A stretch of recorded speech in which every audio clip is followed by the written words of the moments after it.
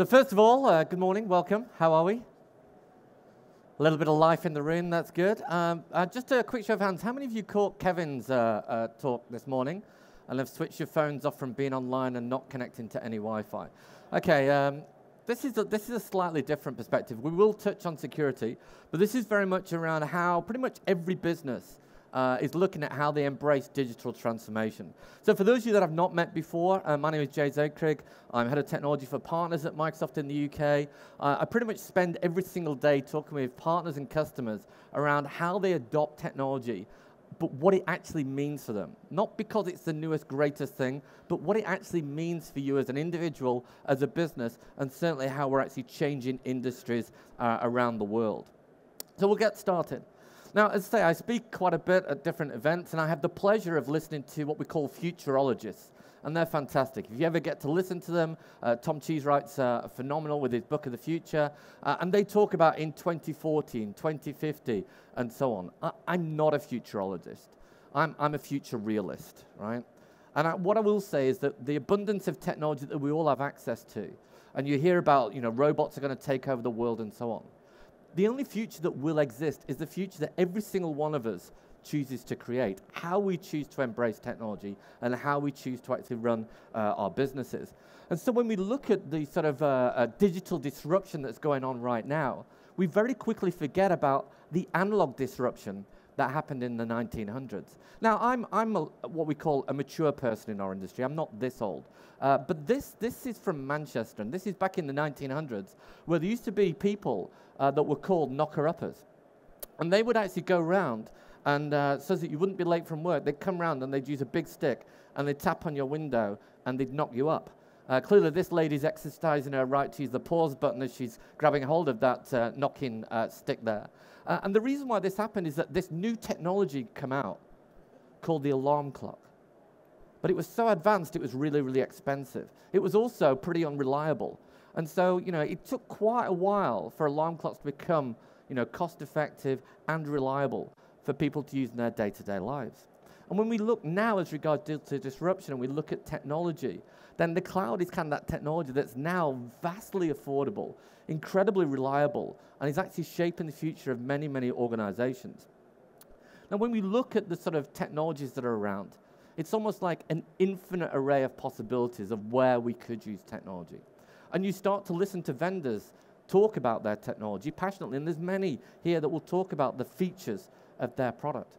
But we have to change the conversation, ladies and gentlemen. We have to change the conversation and focus in not on what the technology is, but what the technology does. And this is something that I learned from listening to a story about how they bring new people into Black & Decker. They bring them into the room, and they say, welcome, this is the start of your future. Can anybody tell me what we sell? And a bright young person will put their hand up and say, yeah, we sell drills. And they'll go, no, we don't sell drills. And everybody's going, don't pick me, don't pick me. What is it we sell? What is it we sell? And he goes, what we sell are holes. We sell bucket loads of holes. In fact, we've got an entire research and development team in an underground bunker in an undisclosed area that are thinking of new ways why our customers will want even more holes, because that is the outcome, right? That is the only reason that you buy a technology called a drill, right? And I know this is really simplistic, but sometimes we forget the reason why we buy technology, right? It's for an outcome, right? Because the technology is moving incredibly fast. But the outcomes of what we want to achieve to be better engaged with our customers, to be more profitable, these are moving much slower, and it's the focus and asking the right questions to get to the what.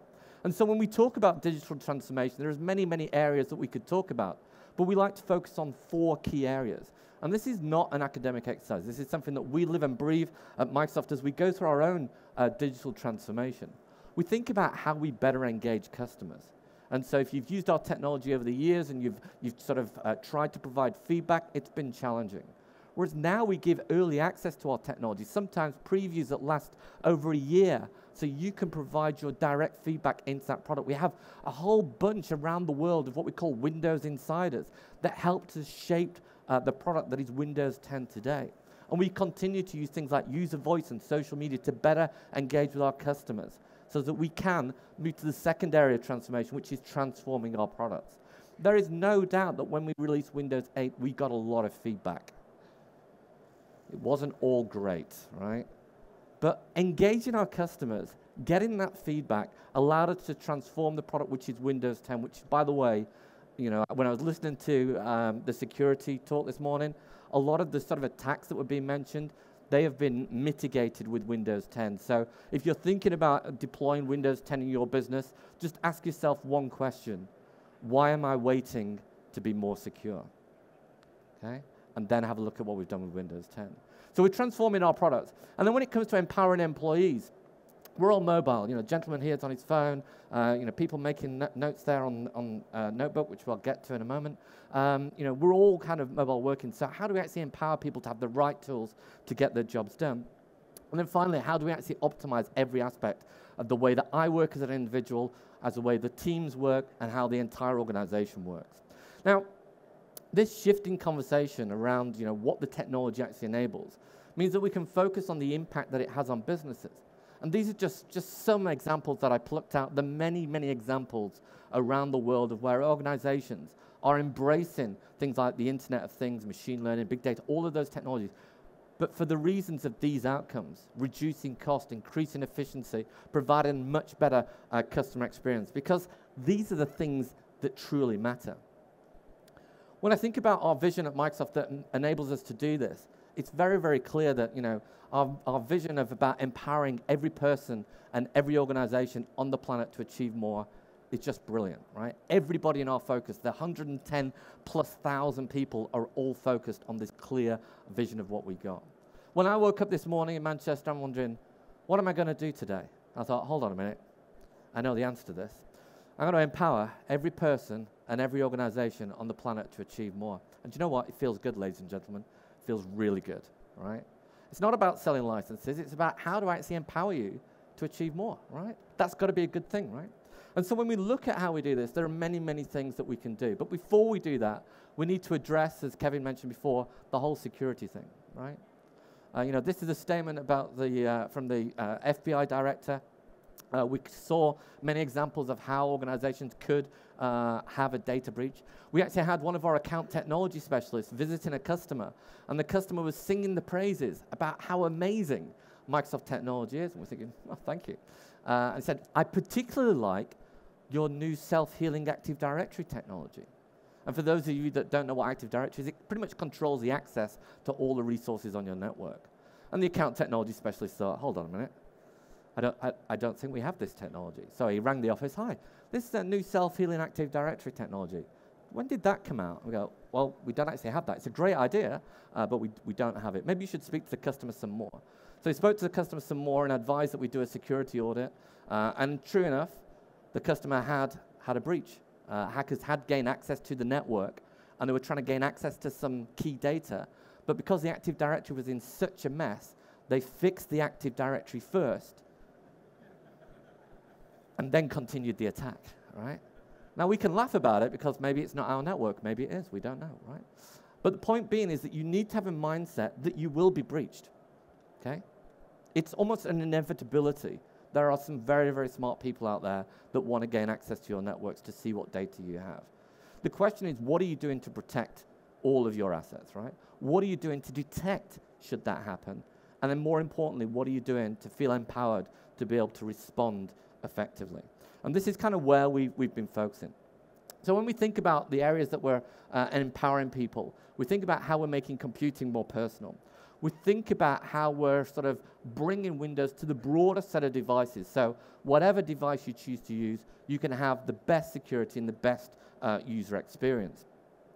I was joking earlier about the gentleman here making notes with his pen and pad, which is still a really great way of making notes because it's natural, right? But I still see a lot of organizations that when they turn up to meetings, they've got a whole wedge of printed paper. And you're probably spending a fortune on disk encryption, making sure that the services that you're using in the cloud are encrypted as it goes across the wire. You're doing all the security thing, and then this is your fundamental mistake. You print stuff out just so that you can annotate it or just so that you can read it. As soon as you've printed it out, there's no security that's going to protect that information that is in black and white. So that's a challenge. And then when we turn up to meetings and we're making notes, we don't want to get our keyboard out. We don't want to be tapping away. We don't have a screen in front of us. It provides a bad experience. And so bringing ink to be a much more natural experience, because unfortunately the gentleman who's making the notes out, which is brilliant, they will not be synchronized to the cloud right now. And should he lose that notebook on the way home, those notes would be lost. So how do we actually modernize the whole sort of note-taking? So we even look at how we bring new interactions with computing to make it more personal. Forget about the mouse and keyboard. They were what we did in the sort of 70s, 80s. It's how do we actually make much more immersive experiences? And so what you're seeing here is a combination of both pen and a new input device called a dial. So people that are in the creative sector can just become immersed in the creative experience. It allows you to work in a much more natural way. The ink just flows naturally. Using the dial gives you that interaction as regards colors, shapes, whatever it happens to be. And this is not just the sort of art designers. We're seeing this for architects. We're seeing this for all manner of organizations. Even when I'm reviewing a document, I can spin the dial and it spins through the pages as I review that on this incredible personal computing experience. So we're looking at how we completely remove those barriers as regards to the way we work. But then we're also looking a little bit further, and there's a lot of interest in things like virtual reality. And there's a lot of organizations doing a lot of work with augmented reality. We've done quite a bit of work with what we call mixed reality. We have a technology that's called the HoloLens. It's a freestanding computing device that you wear on your head. You can see through it, so you're not actually hitting any kind of walls and so on. And let me give you an idea of how these different technologies stack up. So when we think about mixed reality, we think about the physical world. So here I've got an office, I've got my laptop there. And then when I actually look at mixing this reality, I actually then overlay holograms in that physical space. And so we've been working on this for a while, so we can actually bring these holograms into your field of view, and you can work there. Now, when I actually move across to a virtual reality space, there's a challenge because we need to know who you are. We need to know where you are in that space. And then what we can do is we can remove the sort of physical world, and we can bring the virtual world in there. So we can blend across mixed reality and virtual realities. The other challenge is if you've ever wore a VR headset is the fear of walking into walls. So again, what we can do is we can map that out as well. So again, reducing that risk. By the way, if you're wondering, the dog is optional. I just want to, for anybody who lives in an apartment that can't have pets, the dog is optional. And then when we think about how people are applying this technology today, one of our partners called Black Marble, we've got about 24,000 partners in the UK, and some of them are already building solutions. This is called 2Serve, and it's a solution that they've been building to provide this mixed reality for the police force, for doing crime scene investigation, to provide all that information that they need about a particular crime when they need it. And so you can see sort of examples here where it actually scans the entire crime scheme and then brings that information to life, bringing contextual information there.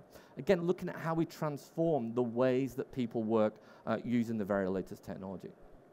I mentioned before about using Windows 10 to secure your business, to provide the safest place to work. We also then complement that with something called advanced threat protection. And this is constantly monitoring for where those attacks are and then providing guidance about how to respond.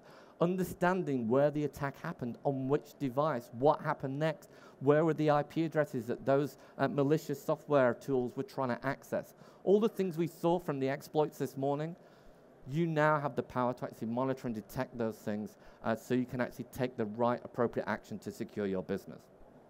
This is all part of a much broader story that we call the Secure Productive Enterprise. There's loads of information about this online, and I'm going to be around for the rest of the day, so please come and find me if you're interested in more of this. I'm going to switch very quickly now to looking at productivity. I mentioned before about how we enable every person to be more productive, and this is a realization that everybody here, as part of their day-to-day work, well, we're all creators, right? We're creating documents, proposals for clients, presentations, whatever it may be, right? We may even be app builders, we may even be technologists, whatever that means. And so providing the right tools to empower you to actually build those line of business applications has been really challenging. And so recently we've been working on some tools. This one's particularly called Power Apps. It's kind of like the combination between Excel and PowerPoint to build line of business applications that you can rapidly deploy to iOS, Android, and Windows devices. This really enables you to target specific business processes and provide rich user experiences to make your business more successful. And then on the behind-the-scenes aspect around the applications, talking to data and services, we introduced something called Flow. And this allows me to connect to the many different data sources that I use within my business, other data sources outside of my business, and automate the flow of information to make me far more effective. Now, as traditional when you speak at this event, it's always good to do a live demo. I just want to contend this with, it is a live demo, and everything could go wrong. It's okay. This is mainly for me to get in the zone. You can just be amused by it. So it's a very, very simple demo. This is a demo of me working on my event today. And maybe I start off making some notes in Word, and I'm trying to get this finally sorted out. What are the things I'm going to say? And instead of printing this document out, I'm going to actually just work straight within Word and actually annotate it there. So I'm thinking this paragraph here, that's rubbish. So we can just get rid of that. And as I would just annotate it on a piece of printed paper, I can just do that digitally. Similarly, this is going to be really important. So I want to highlight that, and so I can just make that bold. So select that there, and then just make that bold.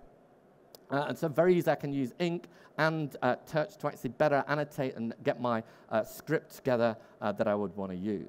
So I've got my script together, that's great, and now I'm at this event. And I don't know if you've seen the ladies and gentlemen with the barcode scanners scanning you as you come around. I love those things, but they're quite expensive. And we've got a budget for this event, so we're gonna cut that budget down, and we're gonna build an app. And so here what you're seeing is Power Apps. And I've quickly created an app that's got a barcode scanner in there, and it's going to capture some information so I can get my leads from my event. So what I'm going to do is I'm just going to quickly run this app. And then in the traditional demonstration style, I've got a barcode on here that I'm going to use. Here. So what should happen is that I will actually scan the barcode. Lights permitting. There we go.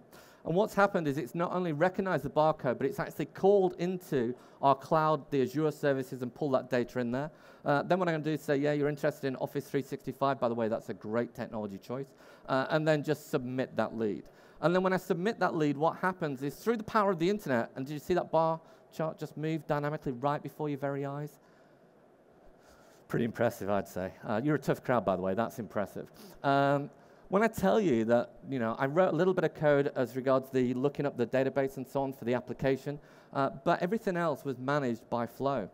And so here I've got my Flow, and what I did is when I actually, from my Power App, I inserted that information into my Power BI, so you saw the chart data change dynamically right there. I then inserted it, did I mention I've got it integrated to Dynamic CRM as well? So it's inserted directly into my CRM system, and it also notifies me back to say, oh, I've captured another lead. Well done, James, you're rocking this stuff. And so if I go to my Dynamic CRM solution, that was a person called Linda Sylvester. And so if I go and have a look at this and refresh my Dynamic CRM, try again. Go and have a look at my leads for my Dynamic CRM. We'll actually see that that data has, in fact, come straight into Dynamic CRM as well. So I've been able to actually connect my Power BI live visualization so people will know that I'm working really hard at the Expo conference. It's also capturing leads and the context and injecting it straight to my CRM system. And that was just by, just building Power Apps and Flow together. So really, really powerful. And then as we know, these sessions are recorded. And what do I do once I've finished the event? Well, I've got video. And so now we're actually using our cloud technology, our cognitive services to do facial recognition, speaker recognition, topic extraction from what's being said. So here I can actually move to when Satya is speaking. I can see the different points of when Satya is speaking. I can move to that exact point in the video and get to see where Satya is speaking, and he'll be speaking as part of the keynotes here with Adobe. So that's pretty good. Throughout the entire video, I can see the sentiment analysis, so I can see that this is a very positive message from Microsoft, so that's good. And then also, the other thing as well is that the entire script can be transcribed because of the voice recognition technology that we have as well. So no longer is it dead content. We can use a number of these machine learning technologies that we have to really bring that alive. So, from the point of actually creating content for your event, to during the event, to actually the media after it, there are many, many services that can actually bring that information to life and transform the way that you work. So that was a quick demo of Flow and Power Apps coming together. We're also seeing the next generation. So instead of me going into my CRM system, what if my personal assistant, my digital assistant, in this case Cortana, could intelligently help me, knowing that I've got a meeting coming up?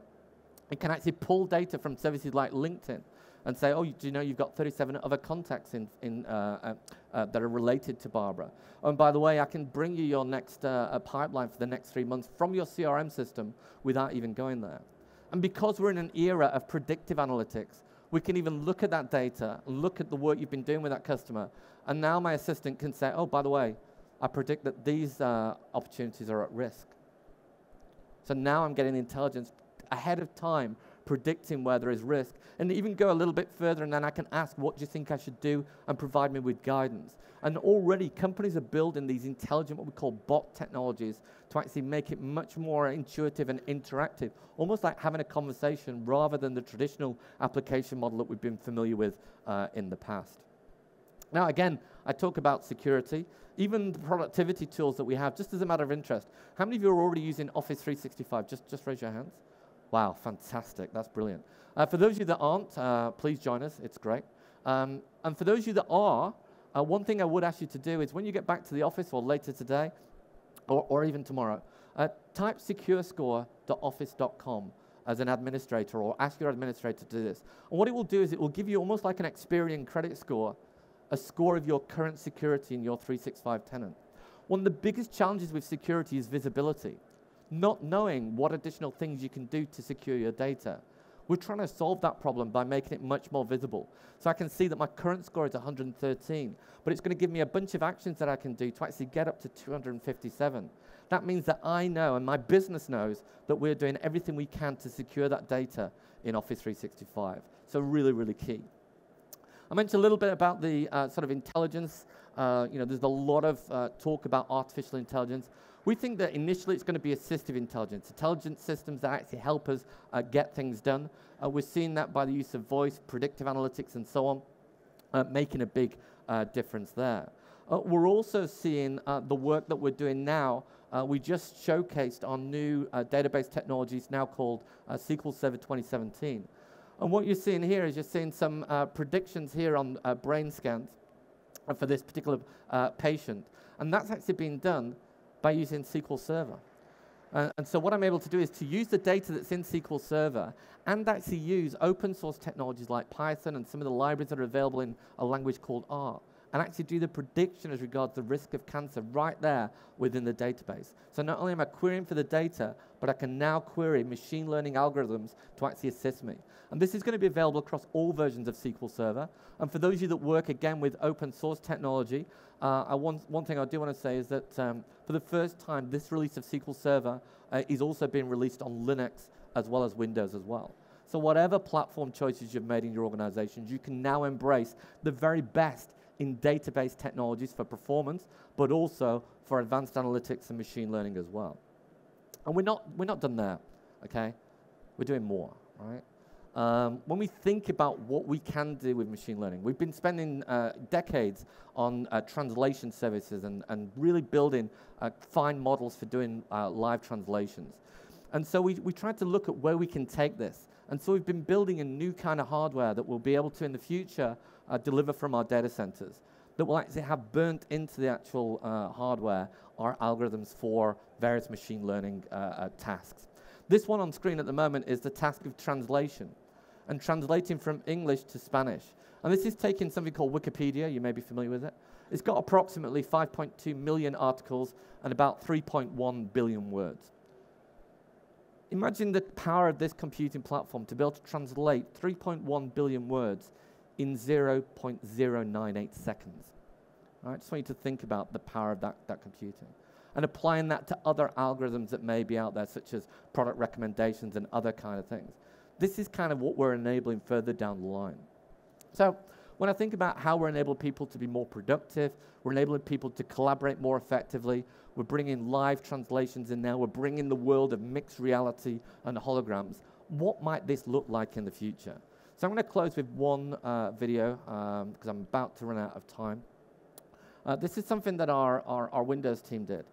This scenario, by the way, just to paint you the picture, this lady, she's about to design the next generation footwear retail outlet. She, for some reason, has chosen an abandoned barn, which is the first choice. But she has the HoloLens. And so what she's able to do is to scan that entire space and then project within it the store that she's been working on. And so because this is the HoloLens, she's not going to bump into anything. It actually does full motion tracking, so I can actually move objects around. And just like in the physical world, if you're not happy with what you've done, then you can just throw stuff away, right? But nothing gets broken. Now, because you're throwing stuff away, your assistants realize you're a bit stressed. And it's going, hey, Jane, I think you might be a bit stressed here. Could you do with some help? And you're thinking, yeah, I could do with some help. I'll tell you what, I'll go and get our team together. So we go out and we go and find Kevin. Now, Kevin's a gamer. I think this is a bit unfair depiction, but we'll go with it. Even though he's deeply immersed in his VR game, the assistant pops into the game and says, Kevin, we need your help. Jane's having a meltdown. He'll be there. I'll be there in a minute, right? Let me go over to Ken. Ken thinks it's cool to wear the HoloLens in the office. It's not, by the way. It's really not a good idea. But what is cool is having a holoportation suite. So this is using 3D cameras that scans your entire body and then holoports you to another location. If you don't have a holoportation suite, that's fine. You just look a bit rubbish. That's fine, okay? And so now I've got my team assembled, and the guys are going, well, what do you need? Well, I'm trying to build this shoe retail place. Look at it. And they're going, why did you choose a barn? We can't be creative here. We need something a little bit better. And so luckily, Windows 10 comes to the rescue. So we go, and there's our start menu. And we'll actually just move quickly into a virtual reality environment, where now we can be completely creative. And I look at my agents, and now my agents appear to me visually. And I need an agent that's wise and knowledgeable. And so you're clearly going to need an agent with a beard, so that's good. And so you get all these inspirational items that come and help you. And you're thinking, I want something fluid, something natural. This will do, something with bamboo and water. And so I tell the team, look, this is what we're going for. This is going to inspire us. And so now, even though these people are in different parts of the world, they appear in the same place. And almost like the modern digital equivalent of the A-Team, for those of you that were around then, they just crack on, right? They create this new retail experience in their virtual world. But then they can bring it back to mixed reality. They can even take colors from the physical world and drop that into the design. And like any project that you work on, the client arrives early. The client not only arrives early, but speaks Mandarin, but that's okay because we've got live translation. The client then puts the HoloLens on and joins you in your creative experience and sees the work that you've done and is blown away, right? This is new collaborative working. This is how we're mixing realities as regards virtual reality, mixed reality to make things happen. Let's say we spend about $9 billion a year on R&D. And this for me just sort of shows what's going to be possible in the future. But wait, there's more. When it comes to the future of business, this is what we've all been waiting for. Boom, virtual fist bump right there. So, this is kind of where we're at. There's a lot that we're working on. I'm going to be around for most of the day. We don't really have time for questions during the session. So I'm just going to finish by saying thank you very much for once again joining us at IP Expo. Please find me on Twitter. This is my email address. It's fully monitored by intelligent agents, or so they tell me. So please get in touch. I'd love to hear what you think about this and also how you're using Power Apps and other technologies. Have a fantastic day. Thank you very much. Thank you.